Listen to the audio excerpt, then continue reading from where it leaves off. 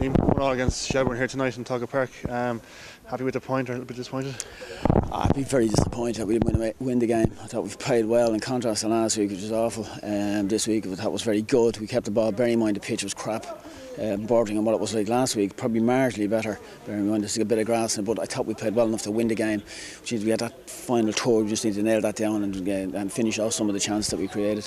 I say plenty of chances, so obviously not a guy who was disappointed, but at least you're creating the chances. A bit of luck on the night, you could have got 3 or 4. Yeah, from a performance point of view, I'm reasonably happy, bearing in mind we're getting to where I want us to go. We're trying to link it in, we're trying to pass. I thought they did not quite well tonight. It's just in the final third, there's responsibility for everybody in that area. Our 2 offensive midfielders and our 2 wide players, in relation to getting chances. They all have to get chances, otherwise, you know, to be in the team, you've got to get chances. So from our end of it, we got to get on the end of some of the cross we got in, and people have got to be in areas in relation to that. Now we're going to work on that obviously over the next few weeks in relation to the final third, but I would like this to be sort of a benchmark for the lads. As I say, from a performance point of view, they've got to play like that every week. One goal we scored, Christy Fagan scoring his first goal for the Saints. Nice finish at the end of it, good move. Yeah, great. Christy's linked it in well tonight. It makes a difference for us with the way we played. If you link it in up through the middle, especially with the offensive midfielders that we have and the fellas that can pass it, I thought he's done great. I'm delighted with him because it's his first game in quite a while. I know he played in the Satanta Cup, but he missed the first 3 games, the first 4 games actually, because he didn't play last week. So, but I thought he did very well. Obviously Shells went down to 10 men, but unfortunately we couldn't make the extra man count the last 15, 20 minutes. Yeah, as I say, it wasn't from lack of trying or lack of effort. We were trying to get it wide. Some of the crosses that we were putting in were just in bad areas. When you're 30 yards out knocking them in the box, and the likes of Stephen Pacey and the other lad Ryan, it's food and drink to them from that end. We're trying to get it down the sides and put balls in behind them from that end.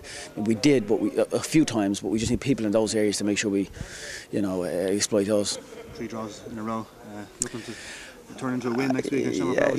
Look, we are where we are in our development. I think we've got a good group of players. They're technically very good, and they're going to be able to play a certain way that we're trying to get, like tonight on a poor pitch. But you know, we need to step that up again next week and push on with it. Do you know what I'm saying? I do see a decent team in this group, and we just have to get that out of them in a collective manner.